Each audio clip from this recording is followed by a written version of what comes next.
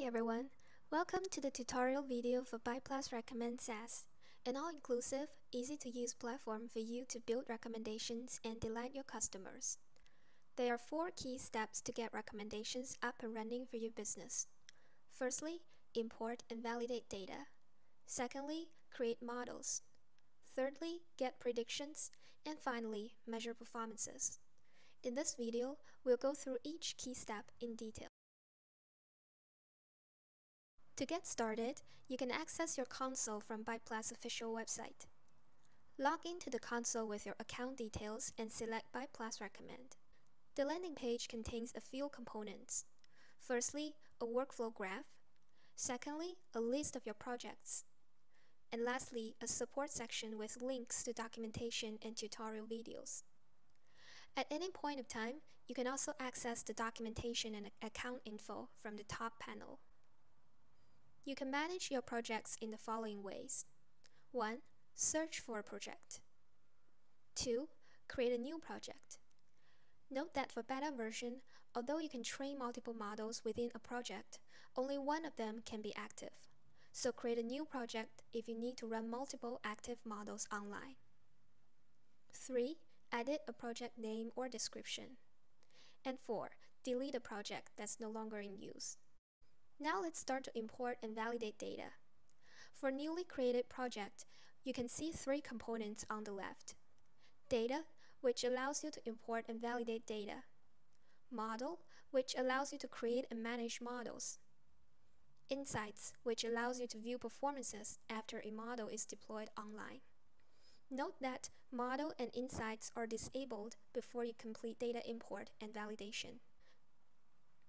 Now let's take a closer look at the first step, define schema. We require 3 types of data to be uploaded: user, product, and user event. Under each data type is a list of data fields based on our expertise that work the best for e-commerce use cases. You can add, edit, or remove optional data fields. Note that there are a few compulsory data fields which you have to include.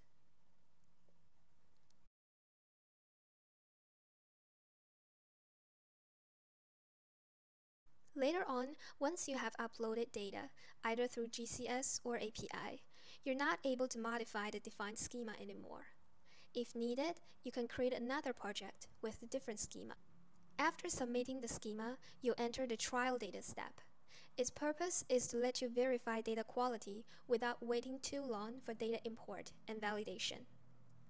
Data should be prepared in JSON format according to the schema you defined earlier. Refer to our documentation center for sample data on user, product, and user event. We support 2 ways to upload data: GCS or API. For GCS upload, you need to specify the file path and paste credentials if the bucket is not public. Remember to follow the file naming conventions listed here. For API upload, you need to install our BytePlus Recommend SDK and trigger corresponding data sync APIs. You can follow the API documentation and code samples on our website. Note that a lot of resources are required to build a customized recommendation system. So once an import is triggered, you need to wait for approximately 30 minutes, and you'll be reminded once resource provision is completed. After resource is provisioned and data starts to flow in, status will be changed to importing, and data validation reports will be generated.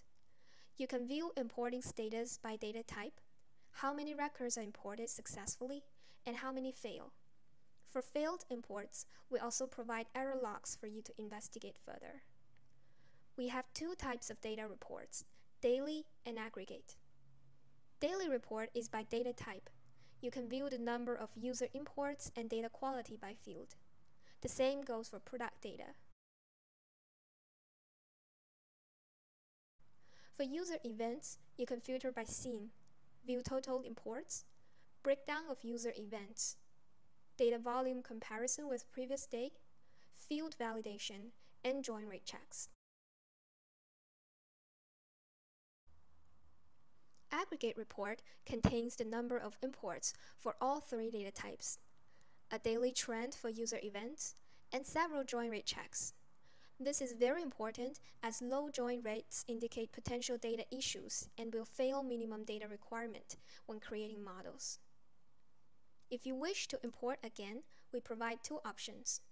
1. Overwrite existing user, product, or user events data. This will remove all the data uploaded so far and start fresh.